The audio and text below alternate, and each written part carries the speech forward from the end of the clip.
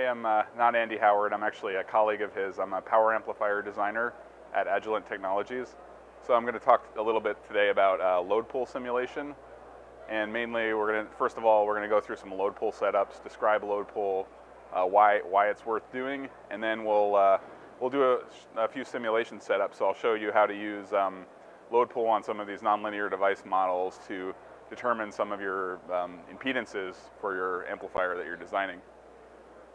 Okay, so this is just a really basic load pull setup, block diagram for a load pull setup. And in this case, you know, we as opposed to sort of linear amplifiers, low noise amplifiers, things like that, where you have small signals being applied, when you're working with power amplifiers or larger signal devices, the load that you pick for the amplifier can actually affect the voltage and current waveforms of your device, and that can change your output power and PAE performance.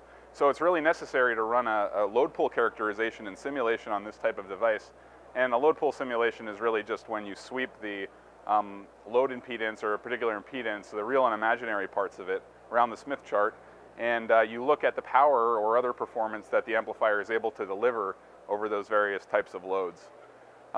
So it's very simple to just sweep the fundamental load around the Smith chart. It's easy to do that, but also it's very important to potentially look at the harmonic frequencies. So as amplifier gets driven into compression, the harmonics can come up and the terminations of those frequencies can impact your performance.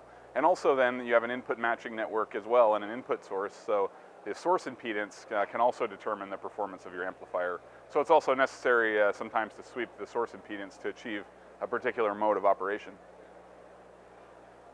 So let's say that you get a device model and you really don't know what it looks like or you haven't worked with it before. So it's always good to start with a really simple setup. So, so this is sort of the first sweep that we might do, which is just sweeping the fundamental impedance. And this is kind of to give you kind of painting with a broad brush to see where your amplifier is going to, what some of the contour regions are. And for these other things, what we'll do is just make reasonable assumptions. So like for the harmonics, we can make reasonable assumptions based on the class of operation. If we have a class F amplifier, we can just assume the second harmonic might be a short, the third might be an open, and then we're going to drive it with some amount of source power and make similar assumptions about the biasing.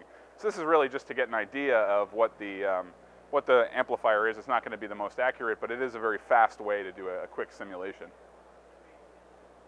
So now we can add a little bit of complexity to that sweep, and we can actually do a power sweep in addition to a load sweep. And the reason is that the amplifier is nonlinear, so the gain compresses and changes versus the input power. And so there's actually two things that affect the performance of the amplifier: the level of compression of the output signal and also the load impedance that's being presented.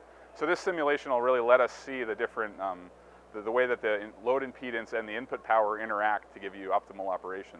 So if you have an amplifier that's being driven at one power, you may be inclined to pick a certain load value, and then if you change the power, you might want to pick a different value of load impedance. So this just lets us see the trade-offs. And then we're able to parse the data once we have it. So we generate the data, and then we can look at it in different ways.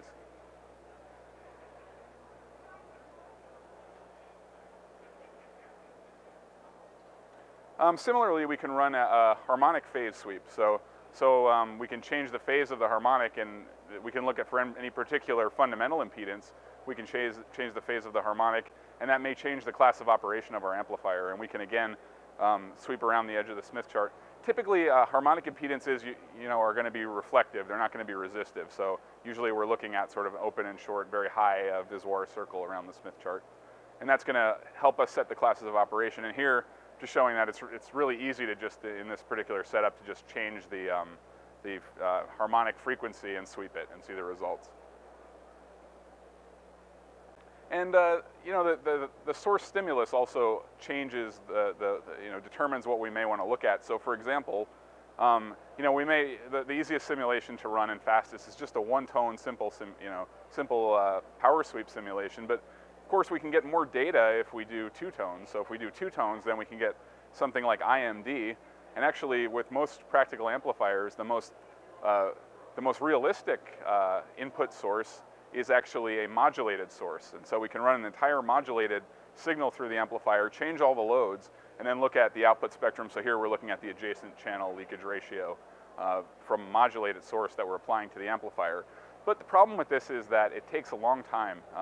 These types of simulations, since we're running sort of a transient type of simulation, it could take a while. So I just want to point out, and I'll show later, that it's also possible if you don't have too many memory effects in your power amplifier, you can get a lot of these output spectral types of measurements, pretty good estimates from just a simple one-tone simulation. So basically we'll do the one-tone simulation and we'll apply the modulated signal to that. Another thing, so typically, I mean, what I've been talking about so far is just designing a matching network with load pull simulation. So we're pulling the device. But in practical amplifier design, once you put that output matching network on, if you put a load at the other side of that matching network, like if you're doing some kind of communication system, let's say you have an antenna, well, you wouldn't want your amplifier to be very, very sensitive to changes in the antenna. At the very least, you wouldn't want your amplifier to blow up if you change the load of your antenna. Right? So for reliability or device robustness, you want to be sure that your amplifier is performing well. So here we're just sweeping Viswar circles of the fundamental load, and that may simulate either if you have a bad antenna or if you have no antenna at all, what happens to your amplifier. And you want your amplifier to be fairly robust over those conditions. So there's a simulation setup that I'm showing here for that as well. And by the way, right now we're using a device model, but for this type of simulation, we could easily use an X parameter model as well. Okay, so I just went through some of the basic setups, and now I'm going to show you. So we use these setups to generate data, and so how you process the data is also just as important as the setup itself. And the idea is to run the minimal amount of data points to get meaningful results out of it. So the method that I'm showing here to generate some of these results, we're just basically sweeping the real and imaginary impedances directly in the amplifier here in ADS. And you know, doing this as opposed to doing like a circular sweep on the Smith chart, it gives us this somewhat rectangular region, but it is simple, a simple way to get down to the lower impedance side of the Smith chart. The downside to this approach is that the contours are circular. So with circular contours on a rectangular region, we may not get the full contour.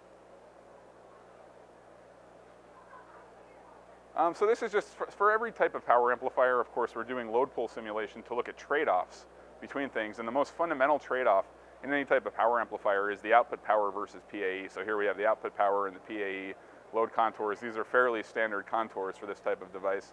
And I'm just showing a plot where another way to look at that trade-off is to plot the two directly against each other, and this gives you a family of curves for each different load. And so looking at this plot, you can also easily see the region where it's easy to see the region where you can get the highest output power, for example, but you also can see the trade-off. And of course, as a designer, you want to be on the top right-hand side of this plot because that's the region with high P out and high PAE. And this is just an example of looking at the load point with the highest PAE the highest power instead of the highest PAE.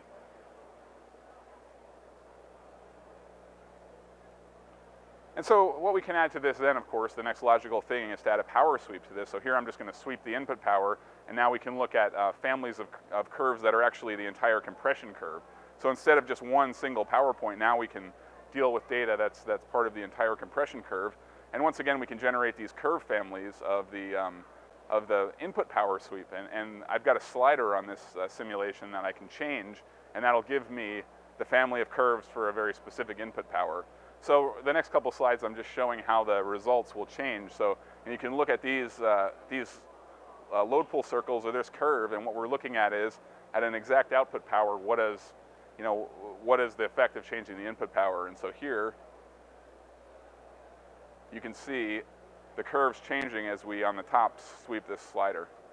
So you can see the curves change. The impedances that you might want to select depend on the input power that you're driving the amplifier with. And just like we can look at a particular input power, we can also interpolate the data at a particular output power. So here I'm looking at the data at 31 dBm, and I've got little pink dots here that show all the loads where the amplifier actually didn't reach this. It didn't reach this amount of compression, and the reason is because at that load value it just compressed too early, and so the amplifier was fully down here in compression before the output power was reached. So in this case, quite a few of the loads don't reach the desired output power. And so if you're designing an amplifier here, you may want to think about, well, if you pick a load that's really, really close to this, and then you have some variation on your antenna side, that may cause you to not make the output power that you want. So it's kind of insightful there, and now I'll just look at it at, we'll change it to 30 here instead of 31. So there's 30, we're just slicing it now at 30 dBm out, and you can see that there's a lot more points now where of course we can achieve the desired value, but also the efficiency contours move up as well, so they're closer to that region where we're not achieving the power. And that's because the amplifier is a little more compressed in that region. So the further compressed the power amplifier is, the higher the efficiency is going to be. So it kind of makes sense, but now we have all these other additional loads, but to get the efficiency, we need to compress it further, and so that's sort of the trade-off that we're looking at.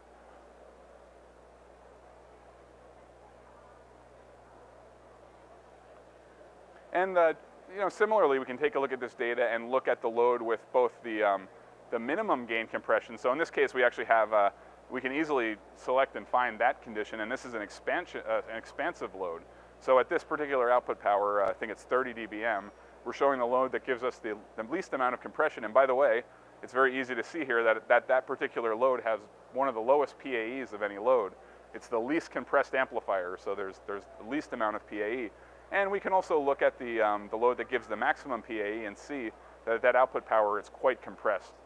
So again, we have the whole family of curves, and here we're just selecting two different curves based on some parameter of the curve. And 1 dB gain compression is fairly arbitrary. We can choose 2 dB gain compression and get similar data. And here we just look at 2 dB gain compression. We can look at the max PAE load versus the max delivered power load.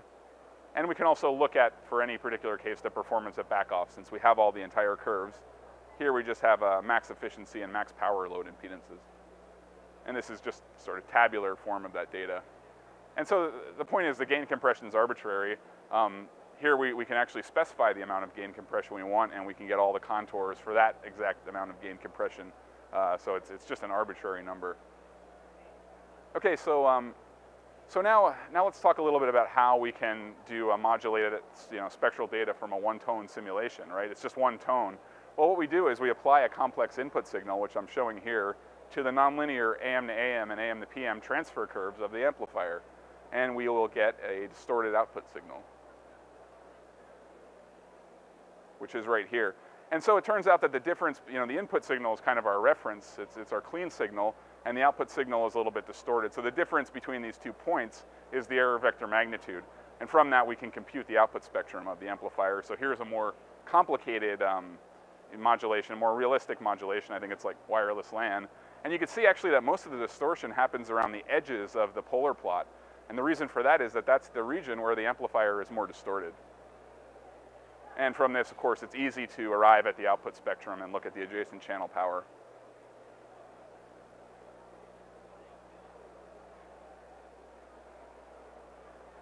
Kind of flip through the slide.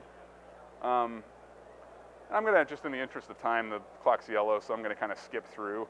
But point is, we can plot EVM contours. We can look at performance under modulated signals, current, and things like that. So just to summarize, there's a lot of load pull capability in the ADS design tool, and it's fairly complicated. But the good news is we've done a lot of the legwork for you. So these load pull design guides exist. And we highly recommend that you utilize them, and then you can focus on your device. You don't have to worry about getting a complex simulation set up. These templates exist for you, and they're available to use. And for more information, you can look here, and all these slides are provided on the CD that we're giving. All right, thanks.